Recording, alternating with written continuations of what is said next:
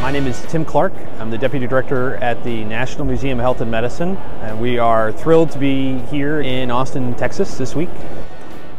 My project is about layer-by-layer nanocapsules. Using ultrasound to detect the location of sleep apnea. Fabrication of polyethylene glycol diacrylate microgels.